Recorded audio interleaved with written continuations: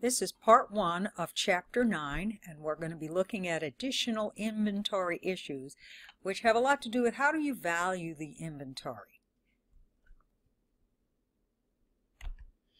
Okay, loss of inventory value. Well, what ends up happening is a lot of times we buy things and the cost goes down. So, what we like to do is make sure that when we look at our inventory, we value it at what we consider net realizable value, which is the estimated selling price in an item in inventory less reasonably predictable costs of completion, disposal, and transportation. We use net realizable value when the sale price goes below the original cost. This lower of cost or net realizable value. This approach begins with replacement cost, then applies 2 additional limitations to valuing ending inventory. Ceiling is the net realizable value, which is the sales price minus disposal costs. And what we call the floor is the net realizable value, which is the ceiling, less a normal profit margin. Now what the rule is that the price has to fall within this range. It cannot be higher, it cannot be lower. So, if the net realizable value is higher than the ceiling, we use the ceiling. If it's lower than the floor, we use the floor. And if it's in the middle, that's the number we use. So we'll go through some examples of this. So this is like a representation. I think it gives you a nice view of what it looks like. So what we're trying to do is we're going one step further when we try to figure out what is market. So we have to go through that process first before we can then compare it to what we paid for it. Because what we're going to do is we're going to look at market versus cost, and whichever is lower is what we're going to value it at. But how do you come up with market? Well, what we have to do is we have to look at the replacement cost and we have to say, does it fall within this range, i.e. the ceiling, which is the selling price minus disposal costs, or is it lower than the floor, which is the net realizable value less normal profit margin. So now we're going to walk through some examples on how to do this. This is really not too bad. All right, here we go. We have these columns. We have the quantity, the unit cost, the replacement cost, the estimated selling price, the completion and disposal cost, and the normal profit margin per unit in dollars. So here's how we start, is we take the estimated selling price,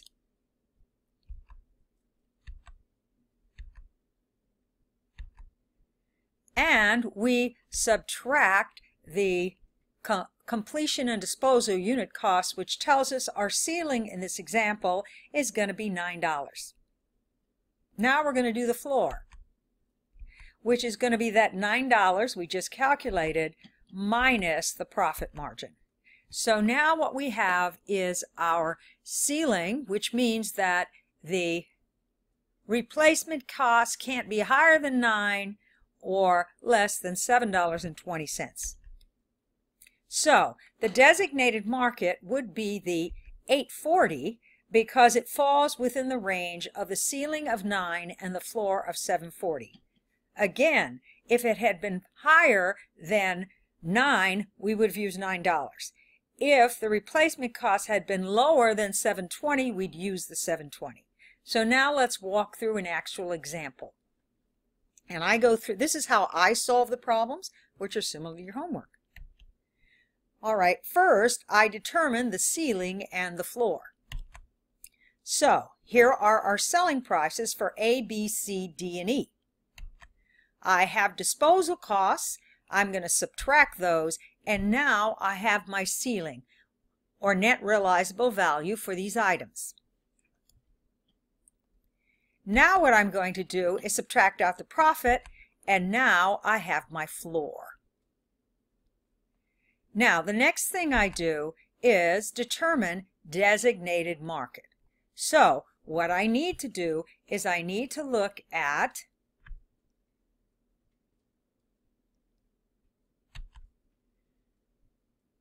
our replacement cost. And based on this, what I've got to do, an example would be for my first one. Does the $8.40 fall within $9.0720? It does, so that would be my designated market. Now for the next one, my replacement cost is $7.90, my ceiling is $8.50, my floor is $7.30, so that would also be my designated market. Now we have $5.40 as the replacement. It goes below the ceiling of $5.45, which means we have to use the $5.45 as the designated market. Now remember, when we come up with the designated market, then we're going to compare this to cost to decide how to value our inventory and decide whether we have to write it down. Next, we have our $4.20. That falls within our range, so we would use that number. And our last is the replacement cost is $6.30, which is above our ceiling, which means we have to use the $6. Now that we've come up with our designated market, we're going to go to step 3. All right, step 3. What we are now going to do is compare our designated market and what we originally paid for it.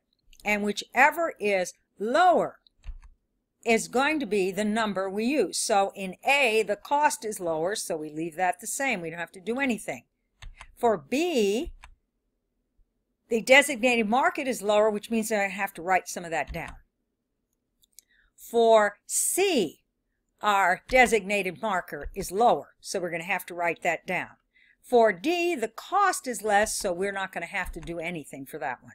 And for the last one, the designated market is lower, so we're going to have to use the $6, which means it looks like we're going to have to write down some of our inventory. Now what we're going to do is subtract that from our cost, and that is going to tell us the difference per unit, and then we're going to take it times the number of units, and what that tells us is we're going to have to write down 950,000 and take that, depending on what's going on, whether this is normal or whether this is abnormal, will tell you how you're going to account for this. So now we're going to look at, well, how do you record this loss? Because we have a $950 loss, or 950,000, depending. So there are two ways you can account for inventory loss. The first is the cost of goods sold method. This is going to be used if it is common for you to have write-downs. And in that case, you're going to debit cost of goods sold for the loss, and you do not show as a separate line item on the income statement. So if this is a common thing and it's not a major dollar amount, this is what you would do. Now, the loss method. This would be done if the amount is large or unusual. You would debit account called loss on decline in inventory and show as part of other on the income statement. So it would be separated out. Regardless of the method, the contra inventory account balance after the adjustment should equal the current year adjustment. So what that tells us, at the end of the year, our contra inventory account has to equal 950 from our example. Now, if the write-down is not unusual, it goes to cost of goods sold. And remember, what we're doing is looking at the balance in the account, which is currently $250, and we know that it should be $750, so what we have to do is adjust for the $700. Now, if it's unusual, this would be our journal entry. Okay? Either way, at the end of the year, our allowance to reduce inventory to market, its ending balance should be $950. Now we're going to look at the last part of this presentation, which is the gross profit method. This is a pretty easy one to use. It can only be used to estimate in internal reporting. It cannot be used on the financial statements. So, again, there's two methods for estimating ending inventory. One's called the gross profit method. It can be used for financial report. It cannot be used for financial reporting because it's too general, and if you read in the textbook, it doesn't incorporate all the various issues associated with inventory because it assumes a flat gross profit rate. GAAP requires a physical inventory. It assumes there is one gross margin for all goods. The retail method. Now this is used by retailers.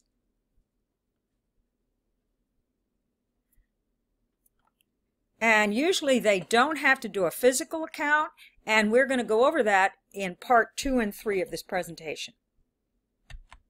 Now the gross profit percentage. To do the gross profit method, you need to have the gross profit on sales. If you get gross profit on the cost, you need to convert. Okay, so if you ever get the issue where if it says it's gross profit on cost, markup based on cost, you got to convert it, and that's how you convert it. That's the formula. So if you're given 25% gross profit on cost, you would convert it to 20% for gross profit on sales. Now let me walk you through the formula, and you just put it in this format and you'll get it right every time. You start with beginning purchases plus net purchases minus purchase returns and allowances minus purchase discounts plus freight gives you total cost of goods available for sale. Then what you're going to do is estimate cost of goods sold by taking net sales minus sales times gross profit. And that's going to give your estimated ending inventory. Now we'll walk through an example. So, what fire destroyed the inventory of a company? They had 1.9 million in net purchases. Oh, they had a beginning inventory, of 1.9. They had net purchases of 5.8. Freight in was 400,000, and they had sales of 8.2. The gross profit was estimated at 20%. So here's how you do this. Start with your beginning inventory, add your purchases plus your freight. That gives you your total cost of goods available for sale. Now you're going to estimate cost of goods sold. You're going to take your net sales, and then what you're going to do is subtract out the gross profit, estimated gross profit, and that's going to give you estimated cost of goods sold, which gives you estimated ending inventory. And that concludes part 1 of this 3-part presentation on additional issues for inventory.